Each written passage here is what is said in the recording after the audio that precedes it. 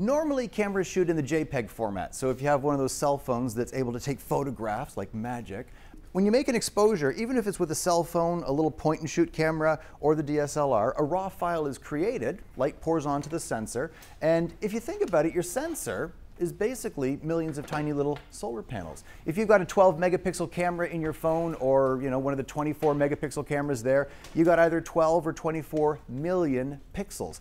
Tiny little solar panels. Imagine your sensor, it's this big rectangle with 24 million solar panels on it. And when light hits a solar panel, what does it do? It turns it into electricity, and that's basically what's happening on your sensor. You click the shutter, light pours onto the solar panels. Every single little solar panel on there generates a different electrical charge, and that charge gets recorded and turns into numbers or digits, hence the term digital photography, and that becomes your image. Now, if you're shooting JPEG, here's the thing. The camera is going to take all that raw data and is going to process it out into a JPEG file, and it'll record the JPEG to either your phone's internal memory, or if you're shooting on the camera, it'll record it to the card, and then it'll throw away all of that raw data, which had more information than the JPEG can contain. But if you're shooting in the RAW format, there's some things you can do with the RAW format that you can't do with regular JPEG images. White balance. You're basically telling the camera what color of light to expect, and white balance isn't a function of the raw data. White balance is a function of how that data gets processed, how it gets turned into an image. So if you're shooting in the RAW format, you can change the white balance afterwards. I'll show you that in just a couple minutes. Another thing you can do, let's say you're photographing a wedding, and you've got the grooms in a black tuxedo, the bride's in a white wedding dress, and to make sure you don't lose any of the detail in the shadows of the tuxedo there, you open up the exposure, get it a little bit brighter, and you don't notice it, but the sunlight is reflecting off the bride's shoulder and blowing out some of the highlights in the shoulders up there. If you're shooting JPEG, would you be able to get the detail in those shoulder back, all that beadwork, the lace, blown out to white? It's gone, isn't it? But with the RAW format, you got a little bit of leeway for that exposure. So let's just take a look at the RAW format.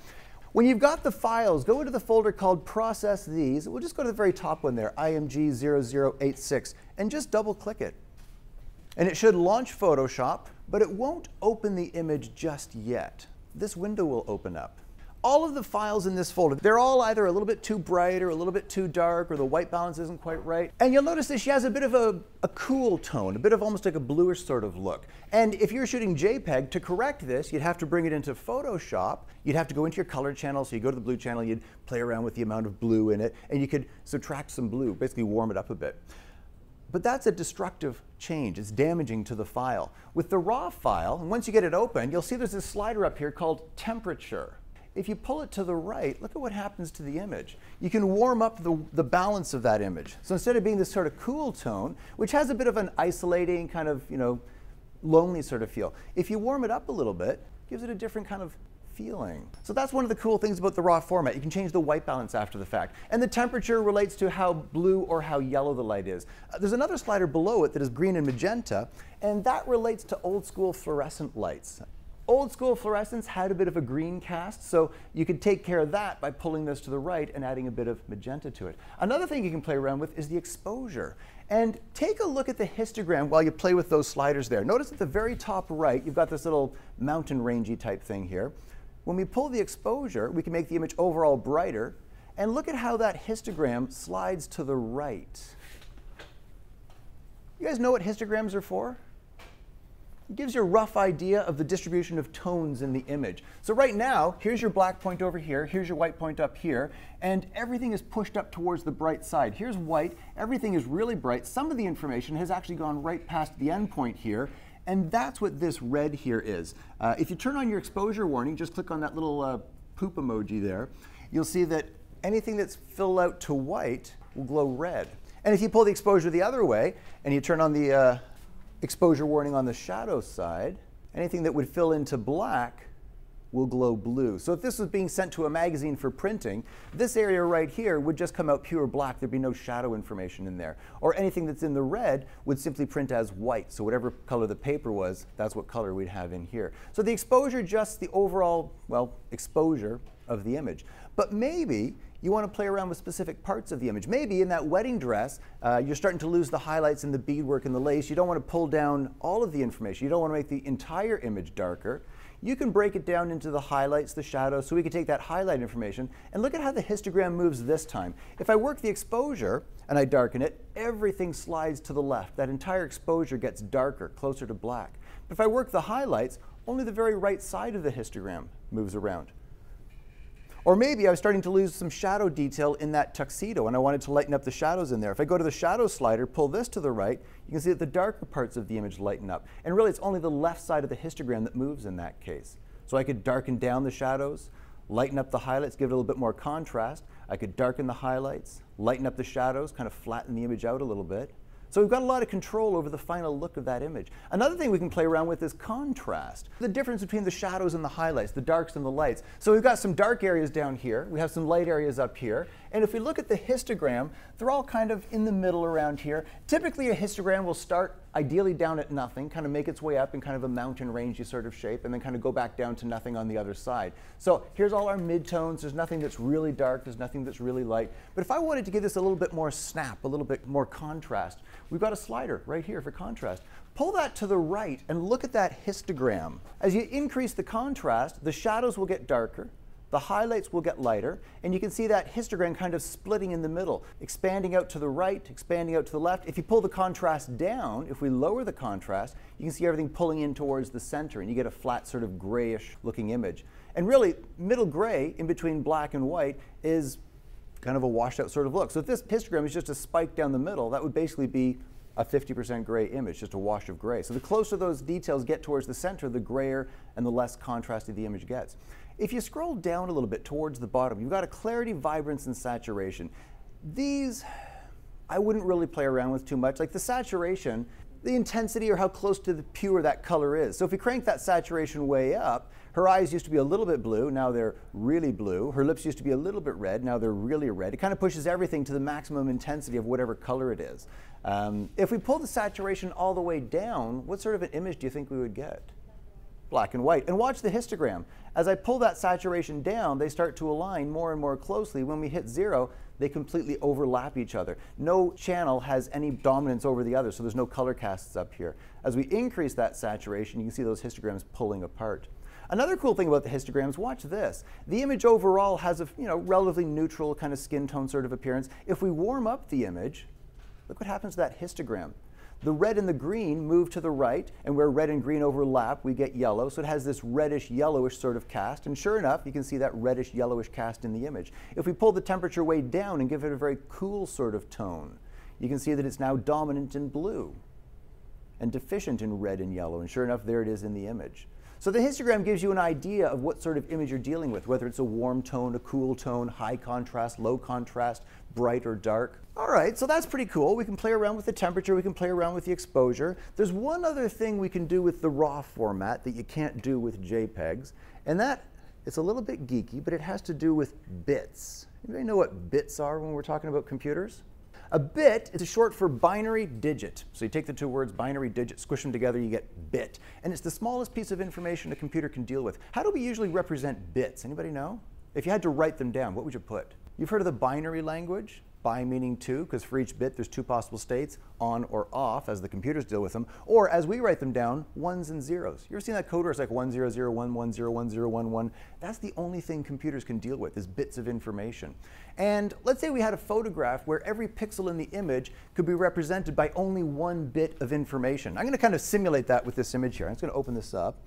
And I'm going to make an image where each pixel is either pure black or pure white. There's no shades of gray that are available. This image, every pixel could be represented by a single bit of information. If you had to make a decision where there's either a yes or no possibility, it's a binary decision, there's only 2 possibilities, you could flip a coin, and it would be either heads or tails. If you have a light switch, it can be either on or off. In computers, we would say that's either 1 or 0. In an image, we could say that's either black or white. And how many people remember the first Macintosh back in 1984? None of you? Probably just me then. But the screens on those machines were 1-bit displays. Every pixel on the screen was either black or white. Not only were there no colors on those computers, there were no shades of gray. Okay, so 1 bit is obviously not a very good way of representing images. 1 bit here, this one is on. 1 bit here, this one is off. We got black and white. But if we added a second bit of information to each pixel, how many possible shades of gray could be represented? What do you think? If we had one bit of information, it's either 1 or 0, white or black. With 2 bits, how many possible shades of gray could we represent? We could have 1, 1, white, 1, 0, maybe a light gray. We could have 0, 1, that would be a dark gray, and we could have 0, 0, which would be black. So we could have 4 possible shades of gray. So it would be a better image, but it still wouldn't be great. If you're shooting in JPEG, you have what's called 8 bits per channel of capture. And if we look at the little pop-up here, look at that, there's your 8 bits. Per channel, what are channels in photographs? Anybody know? Well, we've got 3 of them, red, green, and blue. And if I open this image up, you'll notice that each of those color channels, here's the red channel, here's the green channel, and here's the blue channel. Each of these color channels is just a black and white photograph. And when you're working in JPEG, you're limited to 8 bits per color channel, which means that for the red channel here, from the darkest black to the brightest white, there's only so many shades of gray.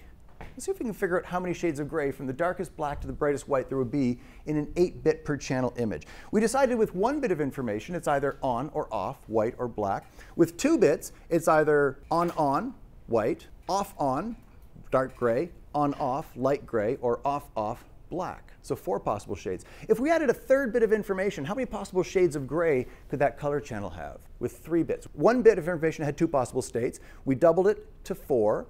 3 bits, we double it again. It's actually doubling the possibilities. So 2 possibilities, 4 possibilities, 8 possibilities. If we had 4 bits of information, how many possible shades of gray do you think there could be? We went 2, 4, 8. Well, how many people have their own laptops? And how much RAM do you have in them? Oftentimes nowadays, they come with 8 gigs of RAM, maybe 16 gigs of RAM. If we add a 5th bit of information, how many possible shades of gray do you think there could be? We take 16, what's 16 times 2? 32. And you might remember when cell phones had 32 gigs of storage in them. If we added another bit of information, we double 32 to 64, okay. Are these numbers starting to sound familiar? 8 gigs of RAM, 16 gigs of RAM, maybe 32 gigs of storage in your phone. Maybe you got the 64 gig iPhone. These numbers pop up in computers all the time because of the binary nature of the way they count. We count in base 10, so for us we get things like 10, 100, 1,000, a million, a billion. Computers get 2, 4, 8, 16, 32, 64. If we had 7 bits of information, how many possible shades of gray from the darkest black to the brightest white could there be? 64 times 2? 128 gigs in your phone. Or if you go up to 8 bits of information, you could have 256 possible shades of gray from the darkest black to the brightest white. Now, if you've got 256 shades of gray in each color channel, you've got what's called continuous tone. So if you were to print a gray ramp from black to white with 256 shades, if you looked at any 2 shades side by side, they look pretty much the same. You get nice smooth transitions. If you were to print a sunset where you get that nice orange in the center there, going to that nice beautiful blue in the sky, it would be a nice smooth gradient transition from the orange to the dark blue out there. But if you had less than 256 shades, like if you had only 10, you'd notice very distinct transitions of tone. So instead of seeing that sunset as, a nice smooth gradient, you'd see these distinct bands of color.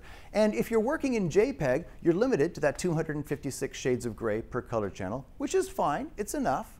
But what happens if you want to make changes to that image? You want to make it a little bit lighter, you want to make it a little bit darker, you want to play around with the contrast, maybe do some dodging and burning, which is darkening and lightening different parts of the image. Imagine you got an elastic string, and on this string you have 256 glass beads, a black bead down here at 0, and a white bead up here at 255, and all the different shades of gray in between. Any 2 beads side by side, pretty much can't tell them apart, they look to be the same shade of gray. But then you decide you want to brighten up that image. So you grab that middle bead and you start pulling it to the left, you pull it to the right to lighten or darken the image. What's going to happen to some of the beads on this side of the string if you pull the middle bead over here? Well, if they're glass beads, they're going to pop off the string. You're going to lose some shades of gray. And the beads on this side of the string, you pull it out this way, what's going to happen? You're going to get little gaps in between them. You're basically doing some damage to the file. You now have less than 256 shades of gray. And if you do enough damage, you can end up with what's called banding. Let's see if we can find an example of banding in an image. Aha, look at this.